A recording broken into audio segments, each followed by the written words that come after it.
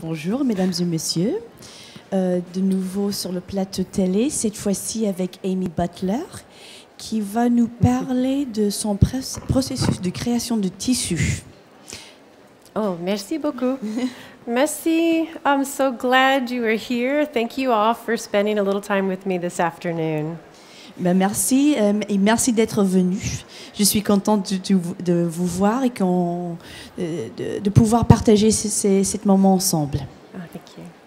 So I'm going to share with you the process that I go through from creating my artwork and my designs all the way through the coloring process to how my fabric is printed and the finished product.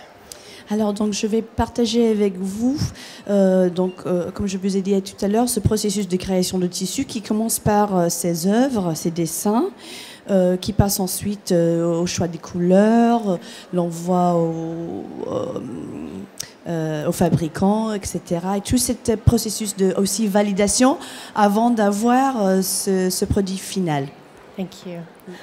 And the interesting thing about me is I'm a little old school in terms of I create all my artwork by hand, or I work with vintage documents that I redesign.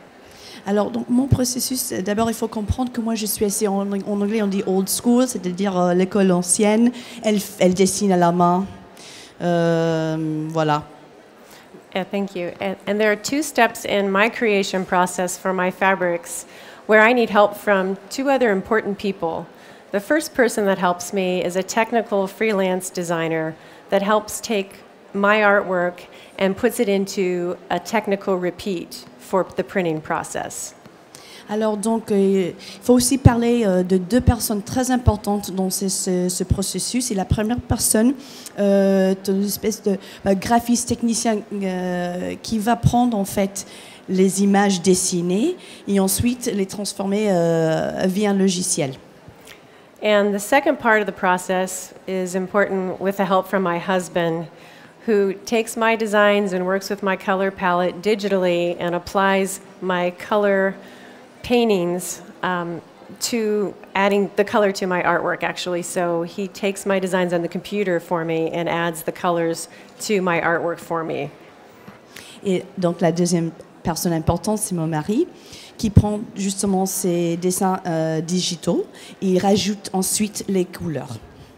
So I'll show you a few examples of how I work initially. The first thing that I do when I'm building a collection is work on the designs themselves, usually in black and white or grayscale. And I make sure that the size of the pattern is perfect and that the size of the pattern from one to the next within the collection looks really good together. Alors, donc, quand je commence à concevoir une collection de tissus, quand je dessine, je travaille notamment en blanc et noir, parfois des nuancés de gris. Et ensuite, j'assure que dans cette collection, la taille des motifs soit harmonieuse. And the most important piece is making sure that all of the artwork looks great together, thinking about how these designs are going to be used in creating a quilt.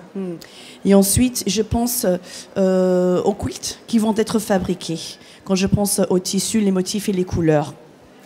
And many of the designs, for me personally, I come from fashion world and interior design world, so a lot of my designs have a grand scale to some aspect because I love playing with them and making garments, accessories, and for interior design as well.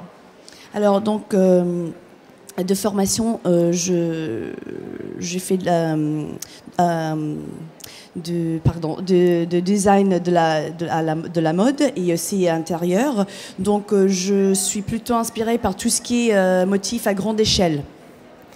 And this is one of my most favorite things to do. I've always wanted to design fabric since I was a little girl, so this is truly one of my favorite passions. Et alors ça, c'est vraiment ma passion préférée, car je voulais dessiner des motifs pour des tissus depuis que j'étais toute petite. Okay, so I'm going to show you an example of artwork that I drew. This is one of my drawings.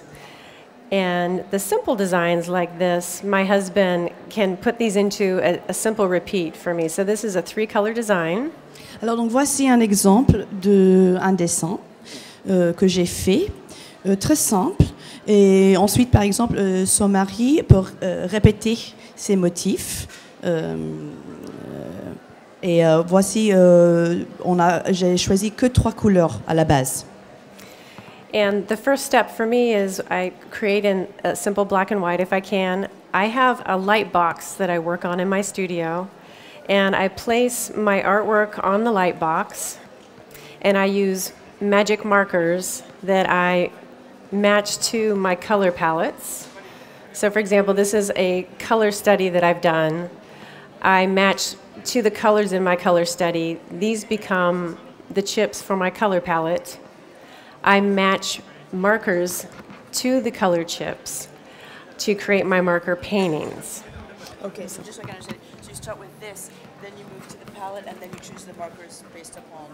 Matching this after, exactly. Donc, afin de en fait choisir les feutres, les couleurs qu'elle va utiliser pour continuer et développer son dessin, Amy fabrique des collages comme celle-là. Et ensuite, à base de cette collage, elle va choisir les couleurs et créer des petits échantillons, comme ici. Et à base de ces échantillons, elle va choisir les feutres des mêmes couleurs pour continuer à dessiner à la main. L'œuvre, par exemple, ici. And this is another example of artwork that was from a collection that I've colored. I can show you the process. This I did leave in color, but I put the marker paper over top the design on the light box, and then I use my markers and I paint different studies or color. Let me see if I can give you a good image here. Color recipes that match the number on my color chips. Donc oui, c'est vrai que j'avais oublié un détail important. Elle travaille avec la boîte à lumière aussi, justement comme le premier dessin en blanc et noir. Et ensuite, elle la place par-dessus. Et ensuite, elle commence à colorer. Et elle note toutes les références sur le papier. I create several of these for each different piece of artwork. These are my color recipes, and this is what my husband David follows to add the colors into my artwork in Photoshop. Et donc, pour chaque motif, elle va colorer, fabriquer plusieurs dessins avec des palettes de couleurs différentes. Et ensuite, son mari va prendre ces dessins avec les références. Il va le travailler avec l'ordinateur. The reason why I like to work with markers is because it's fast. It's faster than painting. I could paint all my color options, but that would take me a long time.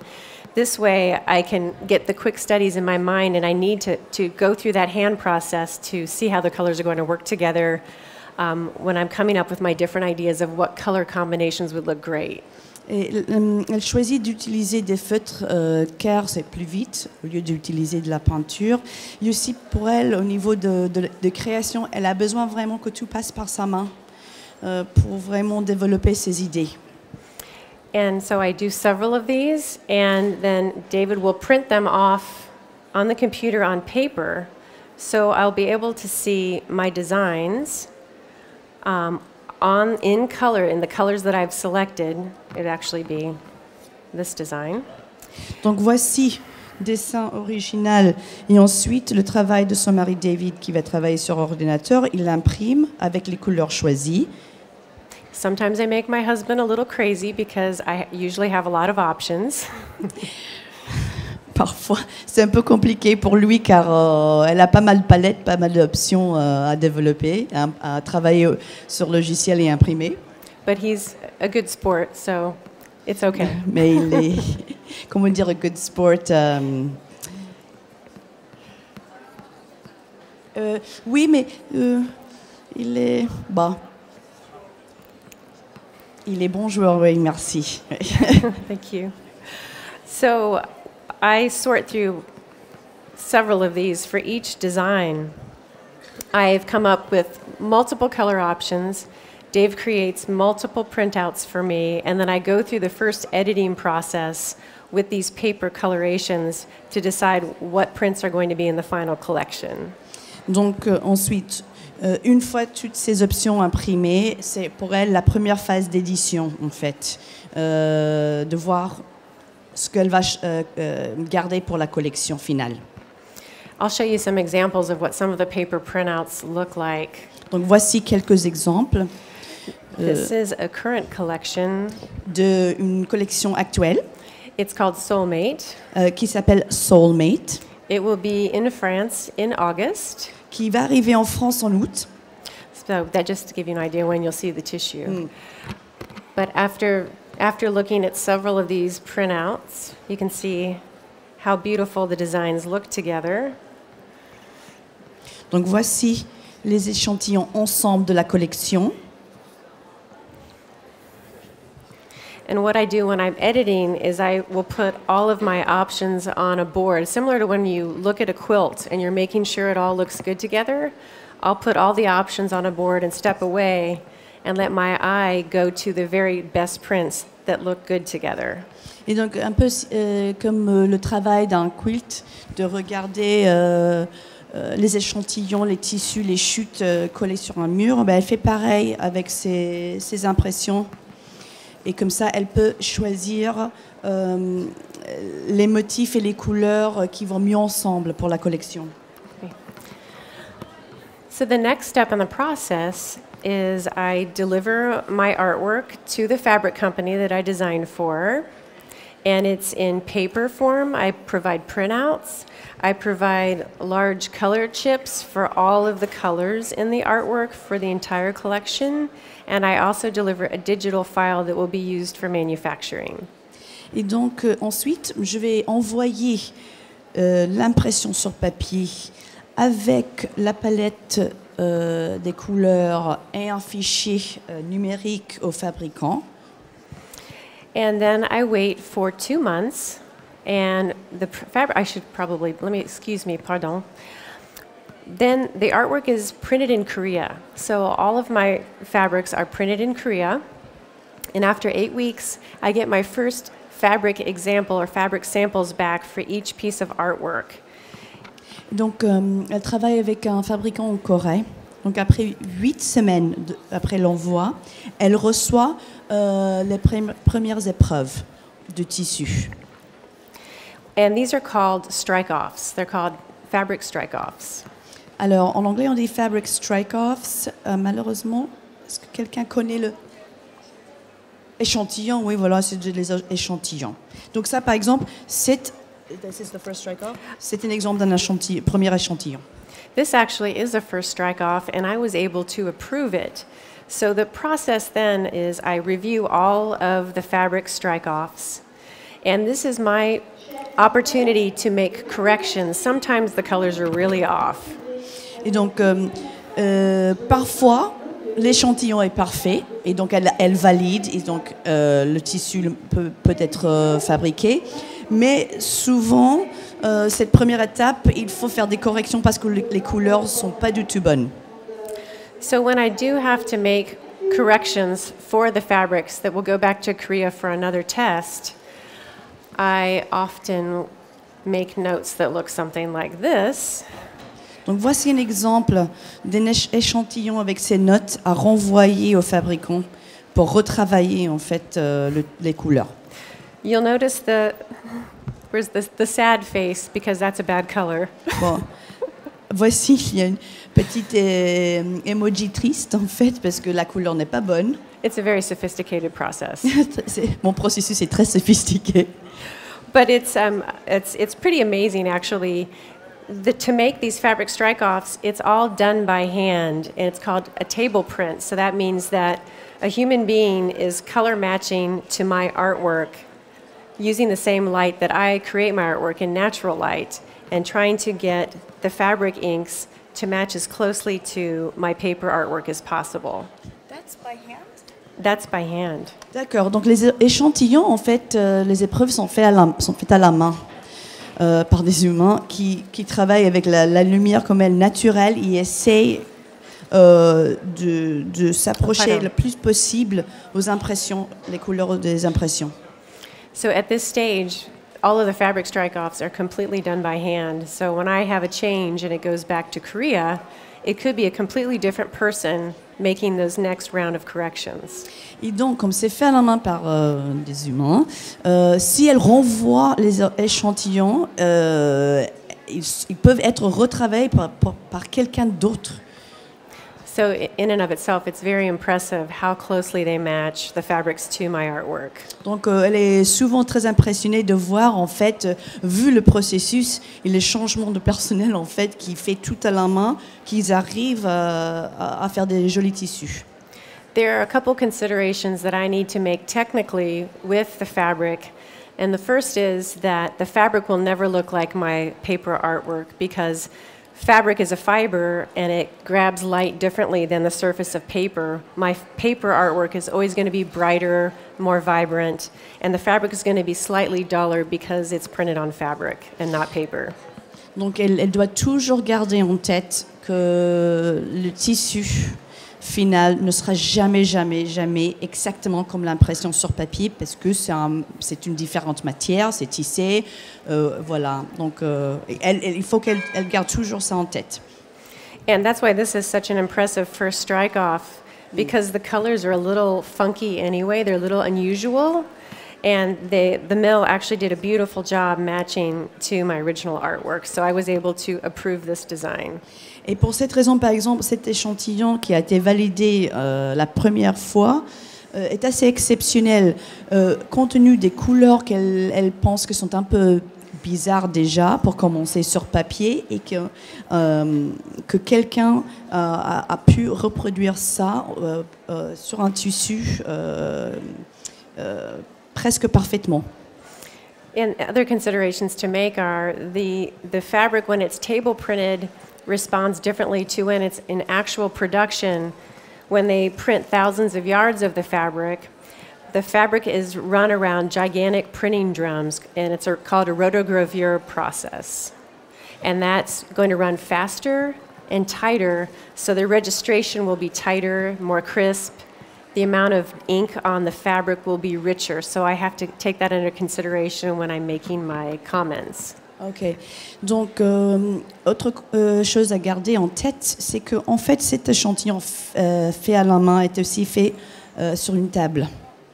Donc, le produit final est fabriqué en fait par des machines. Non, vous avez toutes vu ces machines-là, et donc finalement, le résultat final est beaucoup plus fin en fait. Et, donc, même si elle valide cet échantillon fait à la main, elle va recevoir un tissu encore légèrement changé par les machines. So I've been designing fabrics for 18 years, and I've come to become very comfortable with the process. And my goal is to have the most beautiful looking fabric collection that is perfect for my friends that sew with my fabric. And so I go through this editing process, usually only need about 2 rounds of strike-offs to get the line just right. Donc ça fait 18 ans que je dessine, je crée des collections de tissus. Et il est très important pour moi que les collections soient vraiment parfaites pour celles et ceux qui vont après fabriquer des quilts ou des vêtements avec.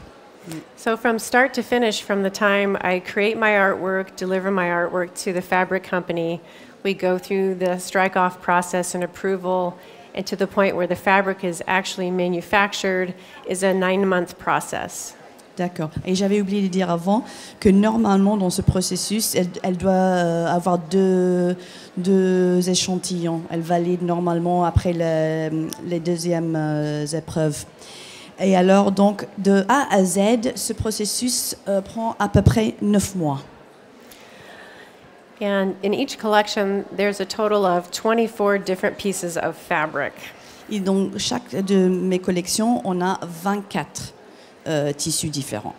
Once I've approved the fabric, it's gone into production. I get my sample yardage as an artist where I get to sew up the samples with my pattern ideas to help create visual ideas for my friends that want to sew with the fabric so they can understand what to make. I make quilts, I make decor, I make garments, and lots of accessories to inspire the folks that sew with my fabric. Et donc, une fois fabriquée, elle reçoit ses tissus et elle commence tout de suite à concevoir et fabriquer des objets, des quilts, des vêtements, des décors pour la maison.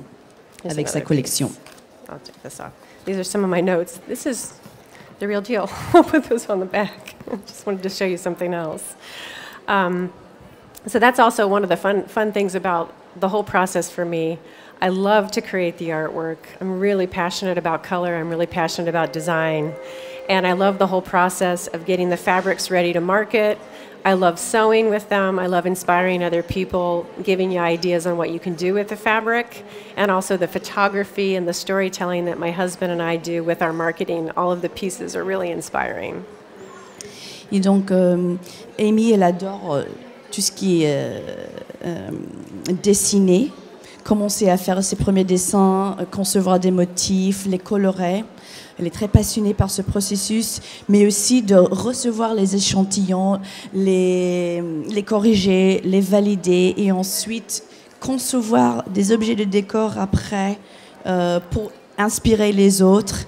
Elle était aussi passionnée par le côté marketing, les histoires qu'elle raconte avec son mari, justement, avec ces tissus et les objets créés par elle. And I have a lot of examples of some of the things that I like to create. And I have a booth just around the corner here. If you want to come and join me, I can show you some of the things I've been up to. I can also walk you through in more detail some of my process. I'll be here all weekend, and I'm happy to share anything that I have here with you. Et donc, comme son stand est juste derrière, si vous voulez venir en parler plus en détail, comprendre un peu plus sur ce processus, voir les objets ou un peu ses dernières idées de création, elle est là toute la semaine et elle serait ravie de vous accueillir et en parler avec vous. Great. And does anyone have any questions for me? The fabric company that I designed for is called Free Spirit Fabrics. And they're owned by Coates & Clark, the English company. You guys are probably familiar with Free Spirit. Yeah. Okay. Any other questions? Oui. Thank you. Quand vous donnez les détails, les références de coloris sur le dessous, c'est basé, je suppose, sur des chartes de couleurs que votre mari retrouve facilement puisqu'il a et les codes et les chartes. Il sait de quelle couleur vous parlez par rapport à cette note que vous avez prise. Pourquoi cette charte, cette note qui est en fait une base de couleurs, n'est-elle pas comprise facilement par le fabricant en Corée? Thank you. Did you understand? Do you want me to translate for you? I do need your help, Okay. please. Okay. So she wants to know, so when you take the references, the color reference that you give to David, he actually understands those references because there's already like a whole table Yes. of colors with references. Yes. What she wanted to know is why go through that process of giving the color references to David, who's then going to add the colors, instead of just giving that directly to the fabricant in Oh, to the company to do to it. the company, exactly directly to them. Oh, good question. Thank you for your question. The reason is when I deliver my artwork to the fabric company, it has to be the final 24 pieces of art. When I make all of my colorings, for example, if I have 24 pieces of art, 24 pieces of fabric, I probably color 150 colorings. So they don't have the resources to do that. So that's why we have to provide the final art to them. Ok. Et donc, en fait, le fabricant, elle est obligée d'envoyer un produit final. Et, par exemple, pour une collection de 24 tissus, elle peut faire en moyenne 150 dessins avec des palettes de couleurs différentes. Donc, le fabricant, il ne peut pas s'amuser en fait, à rajouter les couleurs, envoyer, renvoyer à elle pour validation, etc. It's also more time efficient because the back and forth where I have to go through the editing process and select, it's way more efficient for me to do it at home. I can do it quickly. I can have a collection ready in a couple weeks after I'm coloring and editing and working with David. I'm ready to go. If I had to go back and forth with a designer at another company, it would take too much time. Et donc c'est aussi plus efficace parce qu'elle est chez elle avec son mari. S'il y a des changements, des corrections à faire, bah, il est juste à côté. Sinon, avec un fabricant en Corée, ça serait vraiment très long. And this way I have the ease. It's easier for me. I have more creative control. It's more time efficient. Makes it light and fun. It's not as labor intensive. Et aussi, à part l'efficacité, c'est plus amusant en fait de le faire à la maison avec son mari. Voilà, elle a plus aussi de contrôle sur le processus. But to your point, I have an interesting story. When I first started designing fabric, I would do all my colorings. I would turn it into the fabric company. David didn't help me. And they would interpret my colorings, and they would give me all of the fabric samples. And so I would get 150, 200 fabric samples, and I would edit from that, and that would be my collection. That's the way we used to work, but that's all changed. D'accord, mais bonne question, parce que avant, quand elle avait débuté, justement, son mari ne l'aidait pas. Donc elle envoyait ses dessins aux fabricants qui ensuite renvoyaient 150 échantillons de tissus, et c'était à base de ces échantillons qu'elle choisissait les tissus pour sa collection. Also, back in those days, I had 42 pieces of fabric. That was an industry standard. Now it's 24. Ah, et avant, c'était plutôt obligatoire d'avoir 42 tissus dans une collection. Donc imaginez la complexité de ce processus. Maintenant, c'est 24. Yes. I do 2 collections a year. 2 collections par an.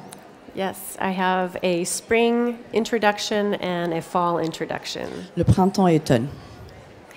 And I don't design seasonally. I don't design for fall or winter or spring. I just sort of design what I'm into at the time. Alors, et elle conçoit pas en fait en fonction des saisons en fait. Elle sort en printemps et automne, mais les motifs, etc., les couleurs ne sont pas forcément en fonction de la saison. I also don't subscribe to color services or color trend forecasters. I don't really follow trend forecasts. But when I work on my color boards, I use international magazines. I use British Elle Decor, from France, Maison La Maison. I look at Marie Claire ideas for the colorful artwork and designs, and so I end up being influenced by color that's happening globally because of what I put together. But when I choose my colors, I'm also pulling from my own photographic inspiration from my travels or from my home, or I have intense Pinterest boards with inspiration that I'll do screen captures of beautiful pieces of art, and I'll collage that color and art inspiration all together to build the palettes. So I'm pulling from a lot of different places of what's really exciting me at the time. So in an extended way, I am inspired by what's happening with color globally. Ok.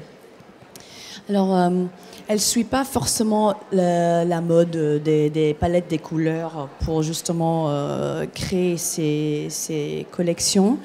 En revanche, elle est influencée comme tout le monde parce que, par exemple, quand elle crée ses collages, elle les crée à base des magazines internationaux.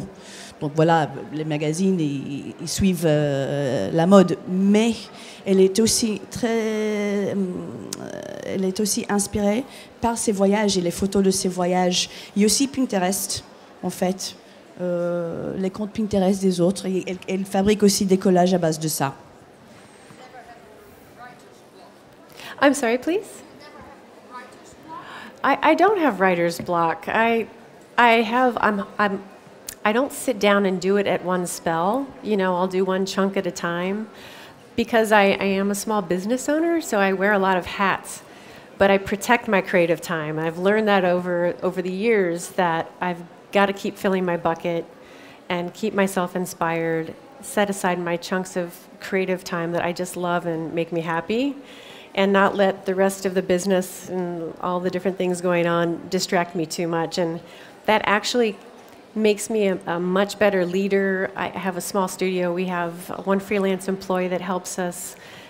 We have a studio manager, and I feel really responsible to the kind of person I'm being with everybody I'm working with.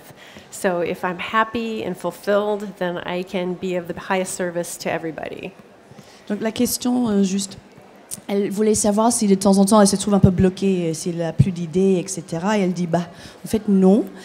Mais en fait, comme c'est son entreprise, c'est une PME, en fait, elle porte plusieurs chapeaux, donc elle passe pas tout son temps à créer, qui l'aide aussi dans ce processus créatif. Et elle garde aussi, elle respecte son temps créatif.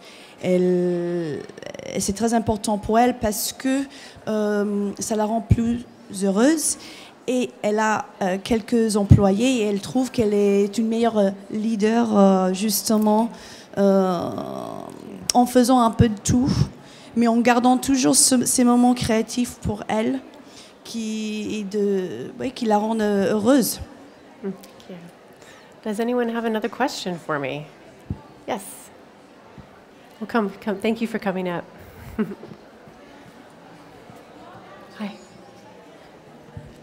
Oui, je voulais savoir combien coûtait une collection depuis la création jusqu'à la fabrication, en moyenne. So he wanted to know the average cost from A to Z to create a collection. My personal cost? Yeah, the company's cost. Oh, the company's cost. Oh, I don't know. Let me try to take a stab at this. I have not quantified my personal time financially. You can say Okay. Donc, d'abord la question, c'est intéressant, mais comme elle n'a jamais en fait calculé même le temps personnel qu'elle passe, donc elle va essayer de vous répondre, mais il y a déjà des facteurs qu'elle n'a pas pris en compte en fait. I do have to pay a high price to my husband for helping me. Mais le prix à se marier est assez haut, assez élevé. On the fabric end, I do our expense for marketing. So we do have an expense for David and I for marketing my collection. And when we attend our trade show in the United States, it's called the International Quilt Market. And the average cost roughly to attend, because you have hotel, you have your trade expenses, you have your travel expenses. Years ago, we would spend up to $20,000 an exhibition, 20,000 euro, and I think that's accurate. We've gotten much smarter. And it probably costs us around $5,000 to $7,000 because we build our booths. We're spending money on printing the materials for the booth and so on. So that might give you. That's for the marketing. That's for the marketing for a trade show. Okay. Et donc au niveau du marketing, pour tout ce qui est participé au salon, etc. Avant, ça coûtait à peu près 20 000 euros, et aujourd'hui, ils ont amélioré en fait le système. C'est à peu près entre 5 et 7 000 euros en fait pour faire juste le marketing en fait. So what I'm all about now is being super powerful and creative and effective without spending a lot of money. Donc maintenant, elle essaie vraiment d'être efficace et que ce soit plus économe. Another new expense over the last couple of years is social media marketing actually costs something now. For Facebook, I have a Facebook audience of over 70,000 people, and for me to reach them, I have to spend money on particular posts in order for it to reach my audience. So I'm very selective about what I'm sending out and spending money on. So on an average a month right now, I'm spending about 300 euro a month on Facebook marketing. Et donc, il y a maintenant lignes budgétaires qui sont les réseaux sociaux. Par exemple, Facebook, elle a 70 000 personnes qui la suivent.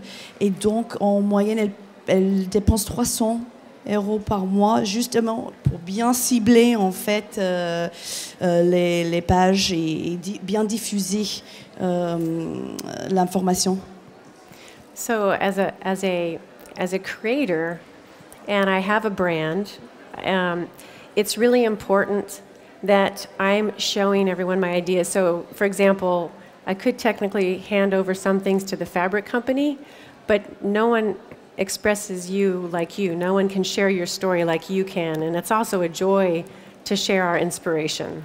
Some people have asked, well, does the fabric company help you out with some of those promotions and expenses? And we actually have total creative control of that because we're able to present ourselves in the highest light. Et donc, elle a fait un champ très important au niveau du marketing. David et son mari, elles font tout. Même si ça peut coûter un peu plus cher, elles ne partagent pas les frais avec les fabricants ni une autre institution extérieure, parce que pour elle, c'est tellement personnel, les histoires qu'elle veut raconter aux autres. That's a great question, thanks. Does anybody else have a question for me? Oh, you've all been so wonderful and patient. Ouais, elle est très... Ah oui. Oh oui, merci. Oh, merci, mademoiselle.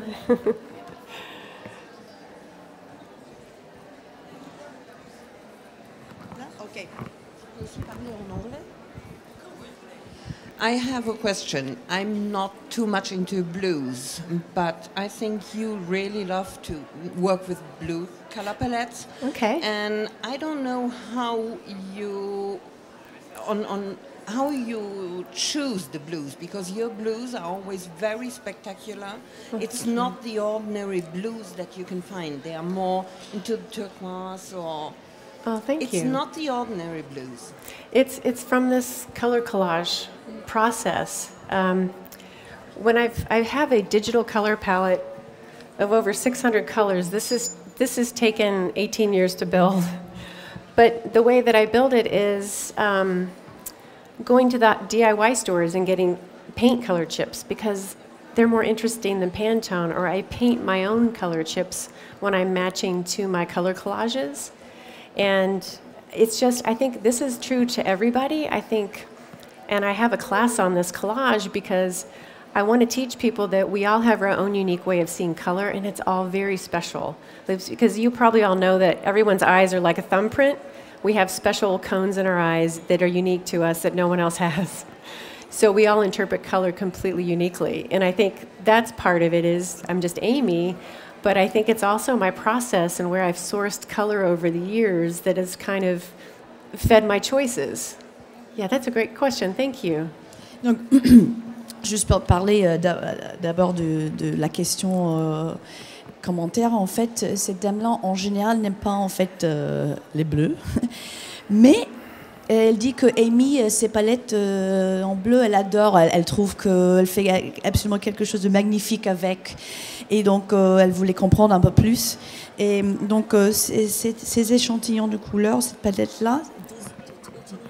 18 years. Il a fallu 18 ans, justement, pour arriver à cette résultat final. Et c'est 18 ans d'aller dans des magasins de peinture, de prendre des échantillons, de les mélanger, expérimenter. Et elle dit que, bon, moi je ne le savais pas d'ailleurs, mais nos yeux, on a une empreinte personnelle, comme les doigts. Et en fait, personne ne voit les couleurs de la même manière.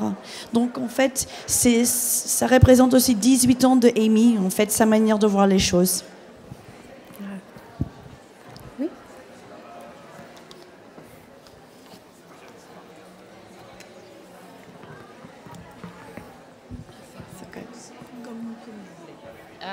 When you produce new fabrics, how long do you make them happen again? I mean, a few years, when it's done, when the fabrics are finished, you don't produce anymore, the old collections? That's a great question. Years ago, when a collection would be released, that collection could be printed 2 or 3 times because retail shops would buy whole collections and buy them over a couple times. When I first started, I only did 1 fabric line a year. That's what that was an industry standard. And now, once you release a collection, I have another one coming out in the next season, they won't print that one again. But if there are like a few home run prints, there's always one or two prints in every collection that just goes gangbusters for whatever reason, it does great. They'll continue to reprint that specific print if it gets reordered. But now it's on to the next, on to the new collection. I'm sorry. It's the fabric company that chooses that. And they cannot manage a large inventory in their warehouse. It's too expensive for them to keep holding on to fabric. Does that make sense? Just one question before I turn Sure. this on.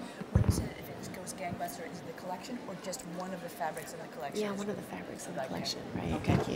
Donc la dame, elle voulait savoir en fait si, par exemple, après la fabrication d'une collection, si le fabricant continuait pendant des années, combien de temps en fait on peut réimprimer fabriquer les tissus, ces collections.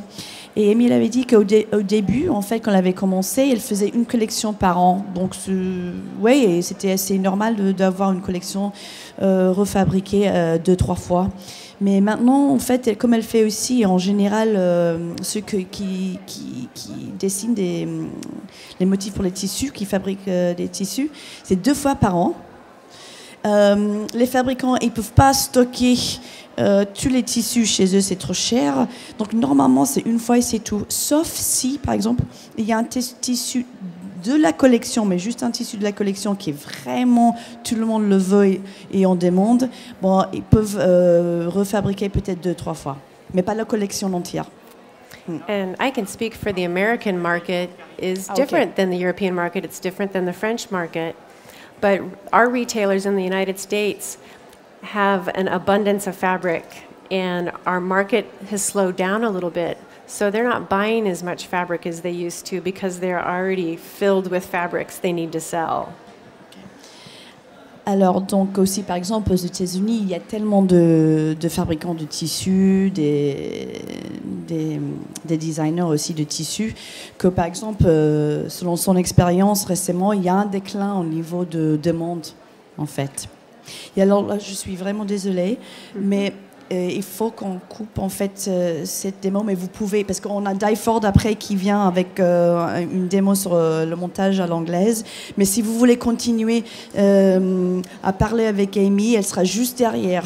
I have to cut it because we have a 5 o'clock coming on this whole thing. That's perfect, yes. Okay. I would love to help anyone. If you have more questions, please come see me. It's been my pleasure. Et donc, elle vous remercie encore. Merci beaucoup. Merci, Amy. Merci.